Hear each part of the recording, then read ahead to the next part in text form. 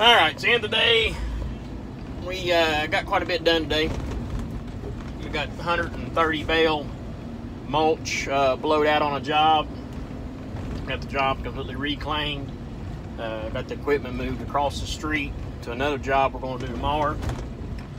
This morning, while we was working, we first thing off the bat, I threw a couple logs in the bed of the little dump truck, and the hydraulic tank just fell off.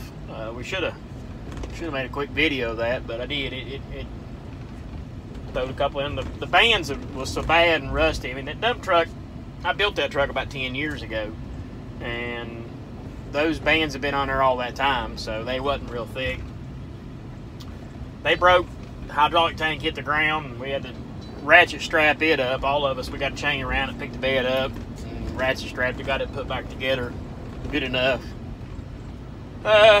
So worked all day, left the job at 7 o'clock this evening, got back to, I'm from up here in a little holler, born and raised up here in Salt Rock, up in a little holler, a little single lane road. It's like 9/10 of a mile off.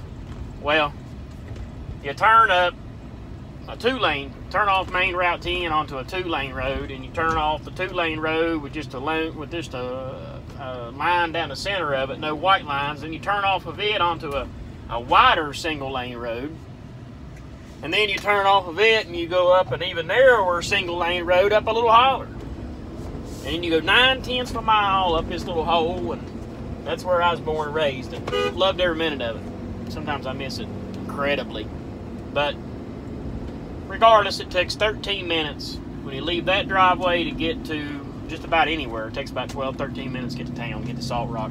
So shave off all that time living where I live at now. So got up here in my little garage that I built 10 years ago. Dump truck, can't even get the dump truck in it. It's only got a 9-foot door.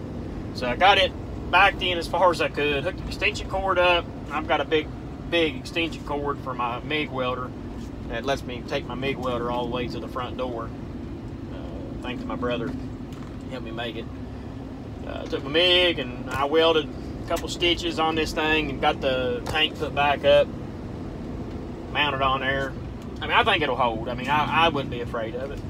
I kick tested it a couple times too, and it sounded solid. So if them little rotted out straps held it up on there, surely my welds will hold it. Got that fixed. It's 8:24.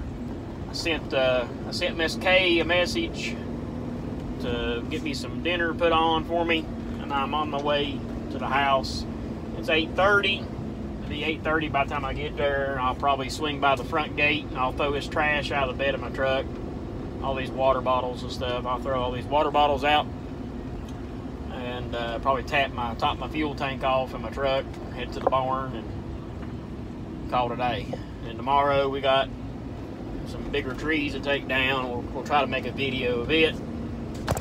Try to get us a video on the inside and the outside. I'll probably try to put a camera in the cab of the hoe, and if Burnsy, the cameraman, shows up tomorrow, which I kind of figure I could probably get him to show up tomorrow, especially if it's got anything to do with something major. He'll probably be there tomorrow. We'll get us a video of that and get that uploaded. I've been getting a little bit of feedback from people about the YouTube channel and stuff, saying that, you know, they like it, they want me to put more videos on there, so that's what we're trying to do. I'm just going to try to give you guys an in-depth, every day today, what we do.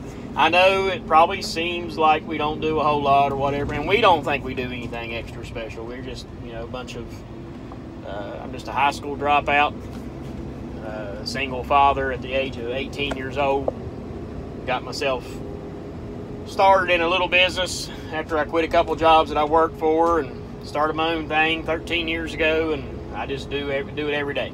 So not every day is fun and paradise. Some days is pure hell, and I wished I could crawl in a hole somewhere under a big rock and just lay there for a while, but I can't. I got payments and I got a family to take care of, so here we are. But we got plenty of stuff on the books to do. Of course, Corbin, Kentucky ought to be fun for everybody. We ought to have plenty of videos. We're going to have a big drill. Middle-length drilling will be there with one of their big track drills, the biggest track drill they got, a big 50. So we'll have that. we'll make a lot of videos of it, get it up on our YouTube channel, and we'll do some daily updates and whatnot. Let's see if we can't grow this thing, and let's see if we can't grow this thing into something. You know, I like, my ideal thing is to get kids involved in this industry. That's what happened to me.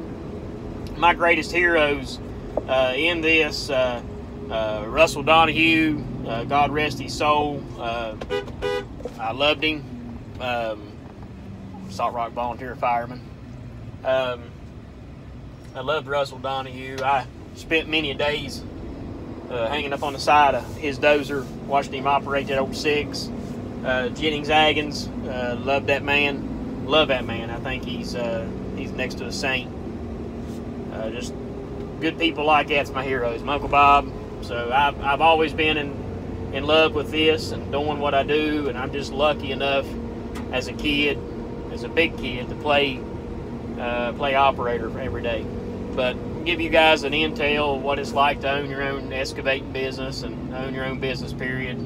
The late nights and the Frankenstein fixes that I do, and sometimes I get a little bit of time and I make it look pretty, and then other times I just slap it on there and we'll get us back to work and we'll fix it later. So, but we'll get us a couple videos tomorrow and get them put up. I got a couple videos tonight, which they'll be on there if you guys ain't already seen them yet.